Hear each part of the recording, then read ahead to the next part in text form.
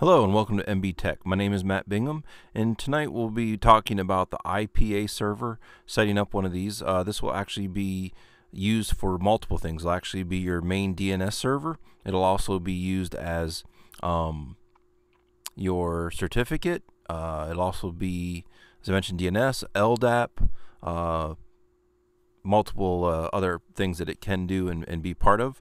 So let's go into it and let's start this up.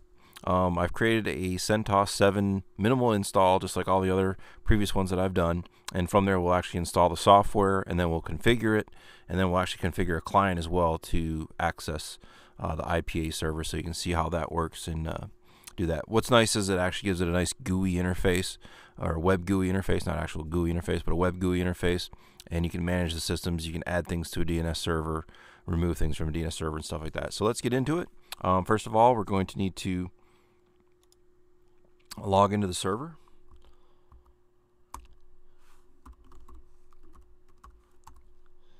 And the name is ipa-server-1. I'm going to zoom in here real quick. Make it a little bit larger. We'll do a clear.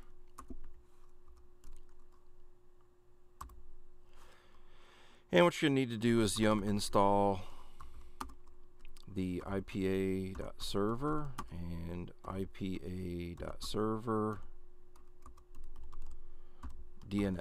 since you want to have both. These are already installed on my system. If they aren't installed, it would install these systems. So we should be good for this part of it. Next thing we need to do is make sure our DNS servers, since this is going to be a DNS server, we want to make sure that we don't have any in here, no forwarding, no Google, no 8.8.8, nothing in here, because it's going to actually check to see if that domain actually exists. So binglab.local, I don't want it doing any searches. I don't want it finding my other DNS servers that I actually got set up on this. So you want to make sure resolve conf is empty.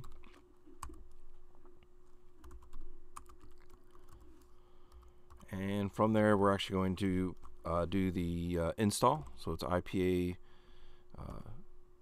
server install, and it'll go through, and this is what I mentioned what it'll actually be doing. It'll be doing the it'll configure standalone CA management dog tag. It'll do the NTP instance of a directory server, which is basically LDAP, kerberos sign in, and Apache, which is the web server user interface, and a KDC as well. It says, do you want to configure integrated DNS bind? And our answer there is going to be yes. Server host name is ipa-server.binglab.local. That's fine. Our domain name is binglab.local, which is basically just extract the name of your server, and what's after that is the domain name. This needs to be, the realm is always going to be in capitals. This has caught me up in multiple things, like setting up a WinBind connection to Active Directory and all sort of stuff. You got to remember that the realm name is going to be all in caps. And it wants to know password for the directory manager. Put in a password you can remember. And the IPA admin administrator as well.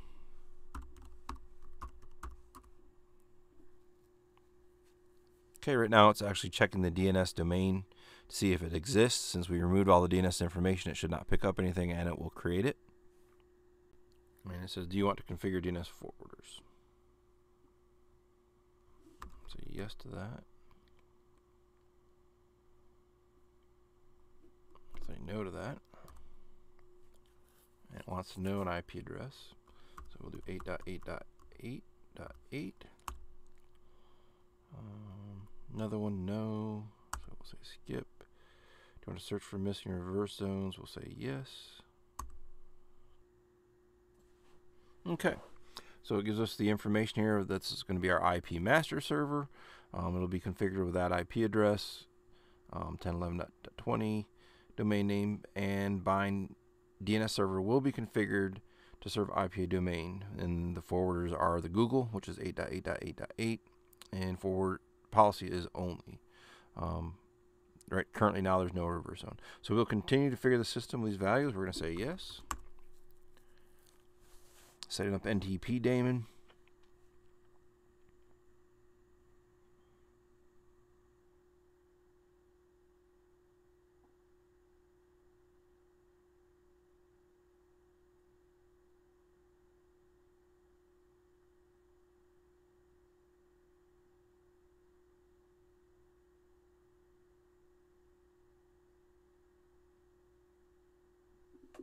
Okay, it says that the setup has been completed, and that the next step is you must make sure that these ports are open.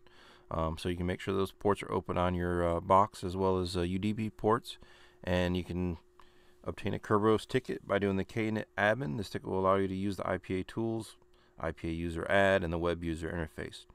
So we're going to do what it says. We're just going to have to do a kinit admin password. This password we created earlier, and that's been created. We can actually do a klist, and we can see that there's the start, expires, and the service for what it's for. Next thing we're going to do is we're actually going to do a IPA control status, and that'll just give us a status of the server itself. So we can see that everything, we got directory services running, kadmin, named, HTTP server, everything looks like it's running, and everything looks like it's good. So now that we have that, if we look up at the top here, we should be able to now go to this IP address and get to the server that we need to get to.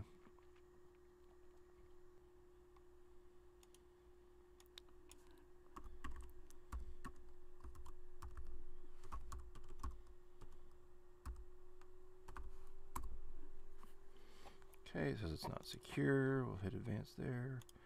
Add exception. It may try to flip this to the fully qualified domain name. If it does, then we will add that to our local etc host file. But we'll see what happens here. Yep, it's looking it up.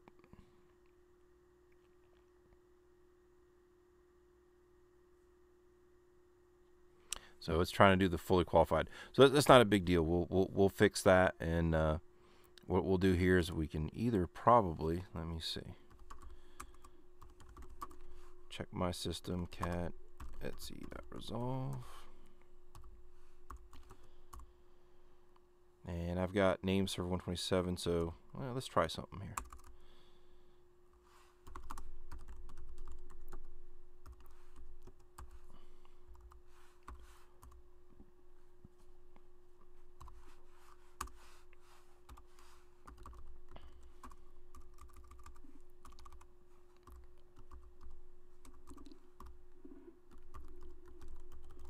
Name server 10.11.1.20.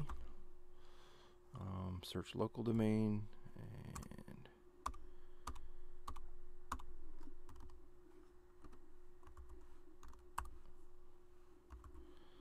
as a read-only file because I am not at root. So let me get out of here real quick.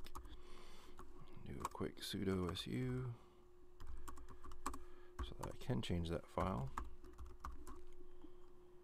And let's do a vim this time. Works a little bit better on Ubuntu.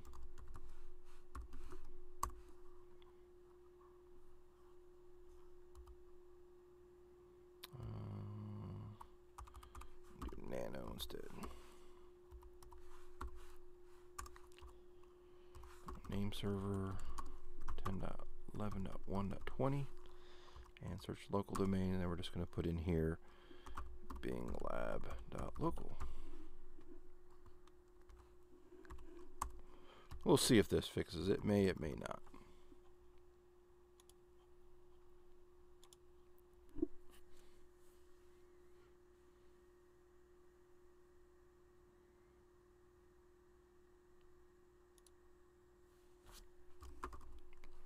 I'll try pinging it as well. So ping ipa-server-1.binglab.local.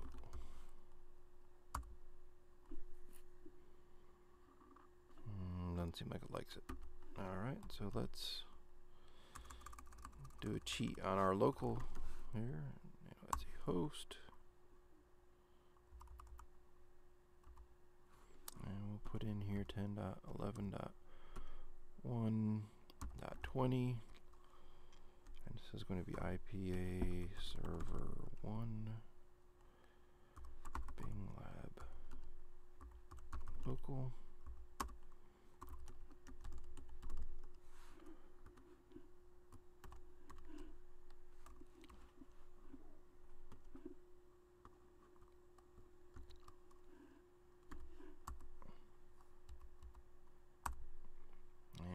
things from it now, so maybe it will work now. Refresh. Advanced. Okay, now we're in the FreeIPA admin console. So we do admin and password that we set up for that. And now we're in. So here you get a list of your active users, staged users, and preserved users. So if someone were to leave the company, you can put them in the preserved users. Staged users can be new users that aren't quite active yet. And here's where you got your host. Host is going to be the server itself. Once we add a client, the client will be listed there as well.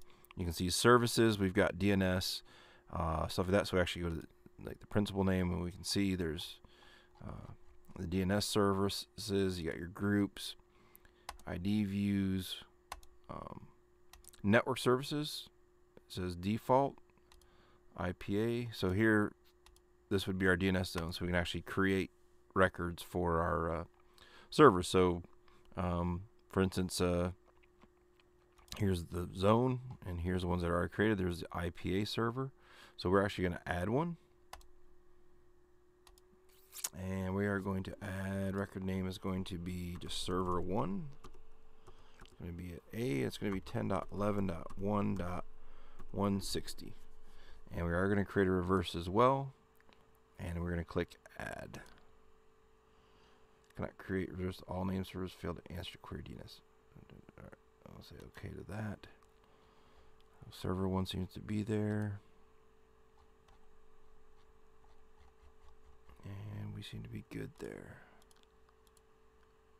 So there's the setup of the IPA server. Next video we'll be adding a client to this server, and then we'll go from there after that's completed. So thank you for watching this video. Please like, subscribe, come back with comments, what you'd like me to cover more, get into more depth, whatever you'd like me to cover. I'll try to start working on some more videos for stuff that you guys want. Appreciate it, and thanks a lot.